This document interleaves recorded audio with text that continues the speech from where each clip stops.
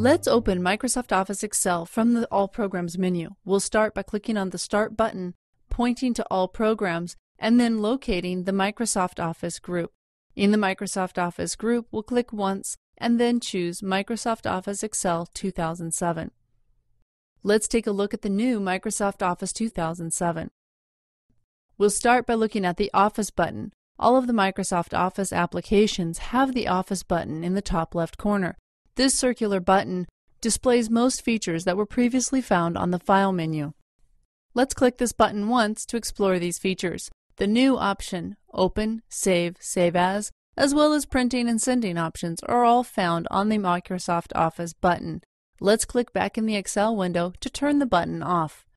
Now let's look at the Quick Access toolbar. The Quick Access toolbar is a group of small buttons that displayed in the screen next to the Microsoft Office button. The Quick Access toolbar is easily customizable to suit the needs of the user. Let's click on the drop-down arrow and see what our choices are. We have options for New, Open, Email, etc. All of these options are easily added to the Quick Access toolbar by simply clicking once on the name of the button you'd like to add. Now that we've clicked on the Quick Access toolbar New button, we've added the New button to the Quick Access toolbar. To remove that button from the toolbar, simply click the drop-down arrow and click on New, and now that button has been removed. To add other features, simply use the More Commands option, and you can now choose through many of Excel's features. This is a great way to add things that you use frequently to your Quick Access toolbar. Once you've added the button that you would like to add, click OK to return to the Quick Access toolbar. Again, to remove that button, do the reverse. The next item in the Microsoft Excel screen that we want to be familiar with is called the ribbon. The ribbon is what was previously known as the menu bar. The ribbon has word choices across the top of the screen. Within each tab are many options organized by their content. For example, on the Review tab, all of the proofing features are organized in one section, as well as the comments, changes. Each of the ribbon options is organized in this manner to make it easier for you to find the features you're looking for. The ribbon takes up a fair amount of the Microsoft Excel screen. If you'd like to minimize the ribbon when you're not using it, simply position your mouse on the tab, double-click, and that will reduce the menu so that you have more room in the screen for working with your Excel data. If you'd like to bring the ribbon back, simply click once on the tab you'd like to use. When you're not using it, double-click, and the ribbon is condensed.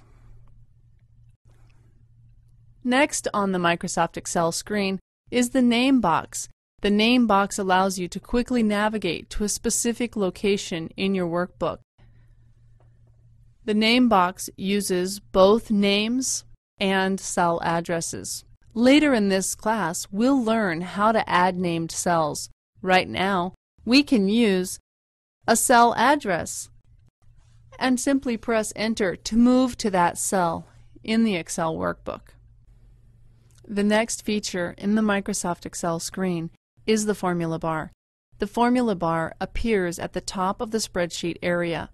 The formula bar is where you add formulas to your Excel workbook. Although formulas can be typed in the current cell, the formula bar gives you a little bit more flexibility in how that works.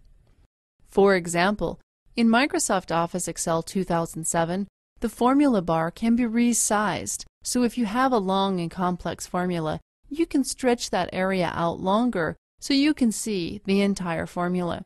A formula that fits in this Excel formula bar may not be easy to view when editing in the cell.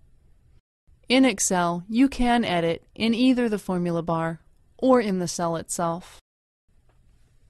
We'll press Escape now to exit the formula bar. The next area of the Microsoft Excel screen is your worksheet area. The worksheet area is divided by columns that are lettered and rows that are numbered. The intersecting point of a column and a row is called the cell address. For example, the cell address of this cell is cell B4.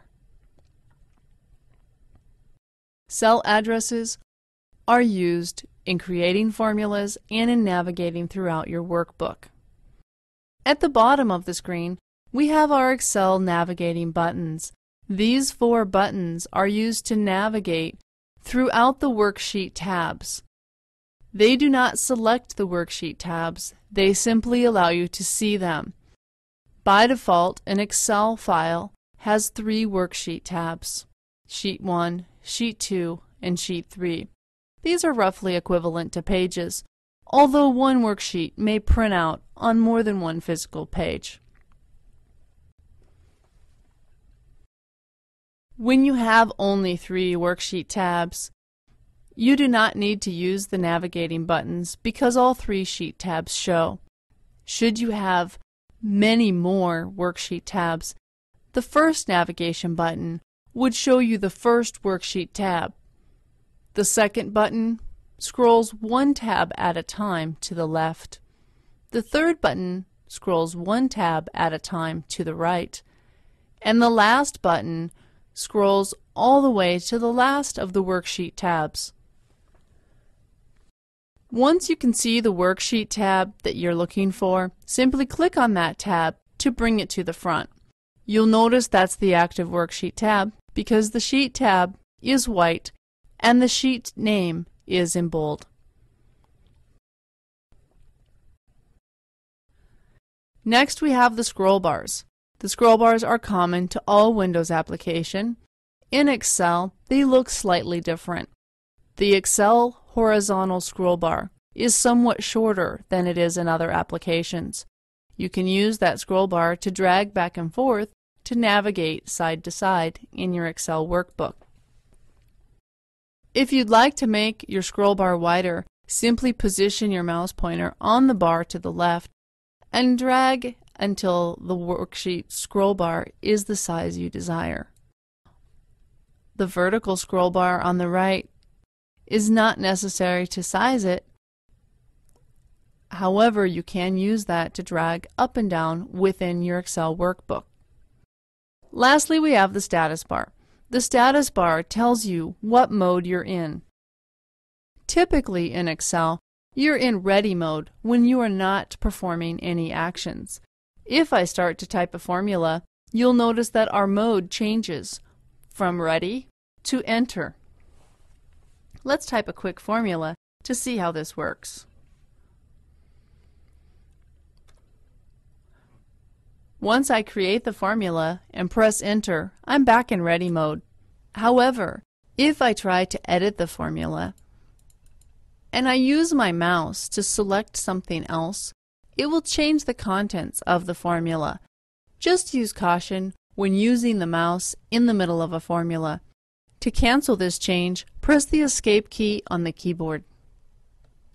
Also on the status bar are our View buttons. By default, we view Excel workbooks in normal mode. However, in Microsoft Office Excel 2007, we have the option to view it in Page Layout View. Page Layout View shows you how the document looks, including its margins and headers and footers. Page Break Preview allows you to modify the different areas where the pages break on your printout. Lastly, on our status bar, we can easily change our zoom by dragging the zoom bar on the Microsoft Excel status bar. We can make the screen appear larger and smaller to fit the items we need to see. Please note that the zoom bar does not change the effect on the printout. This is only for editing. So now that we're familiar with the Microsoft Excel window, let's look at how to create some files. Get started today with free access at handsolutions.com.